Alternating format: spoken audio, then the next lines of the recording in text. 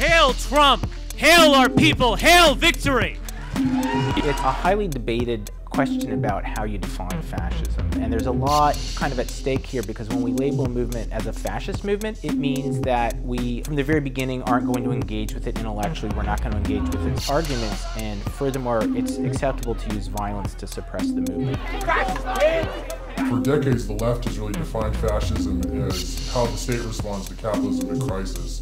The capitalist system, when there's a crisis, use right-wing or fascism to fight the social and left-wing movement. Fascism is an ideology that's inherently reactionary and authoritarian. As anarchists and communists, we consider fascism as counter-revolution, the exact opposite of what we are fighting for. It's a political movement which seeks to destroy its political opponents through force, and therefore we must resist it by any means necessary. Fascism I would define as an authoritarian, reactionary, nationalist movement rooted in an idea that there is a conspiracy against the white man.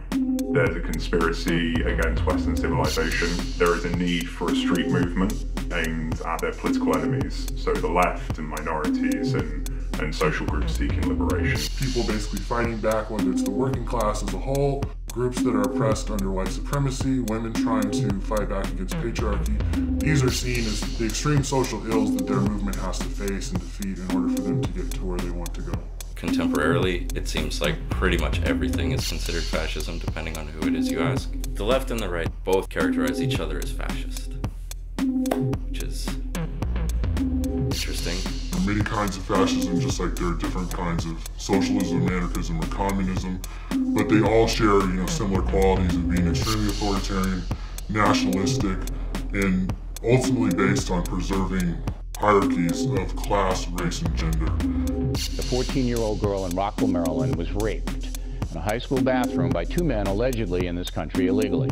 The way in which migrants are kind of being scapegoated by mainstream media, by the government, by the ruling class essentially. And fascists, they see an opportunity in this and also push those agendas, push forward like that kind of racist, anti-migrant rhetoric in order to fuel their political agenda, which is to destroy any working class resistance and any left-wing organising. I think there's a real mistake to see fascism as a list of principles that could be applied to any kind of political movement in any kind of country in any time period. It's an actual, real living political movement. I think part of the problem is with asking, is something fascist or are we in fascism, is this the worst thing that could possibly exist? And I think that as a conceit is really ham-fisted, especially for North Americans.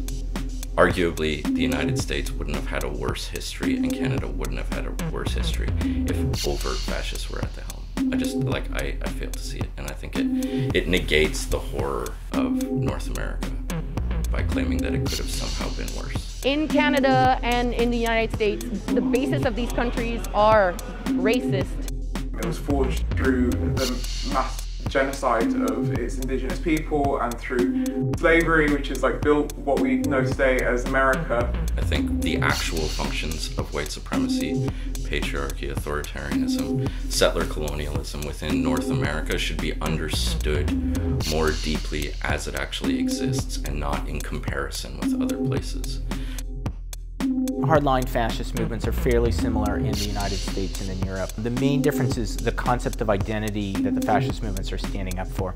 In the United States, our identities are mostly defined by the category of race. We're a settler nation.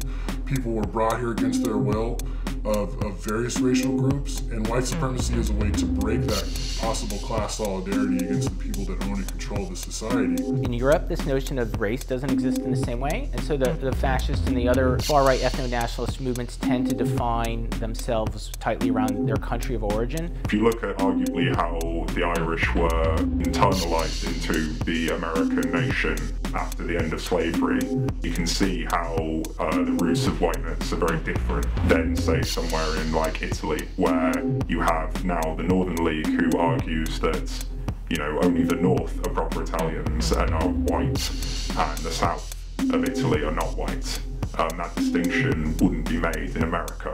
So in Europe, fascist parties have always looked for a racialized understanding of class politics. Okay, they reject, communist or anarchist critique of class society. Instead, they place that with the racialized ruling class, which is always the Jews, or maybe it's thinly veiled anti-Semitism like the globalists. Fascist groups in America make that enemy into the immigrant, into the Black Lives Matter activists, into the refugee. Not the people that actually own and control society, or the people that are basically turning the gears, like landlords, politicians, police officers, people in control of the prison industry. And that's really what fascism in the US has always tried to do. It's always tried to make enemies out of people below white workers. And as we can see with Trump, that sells.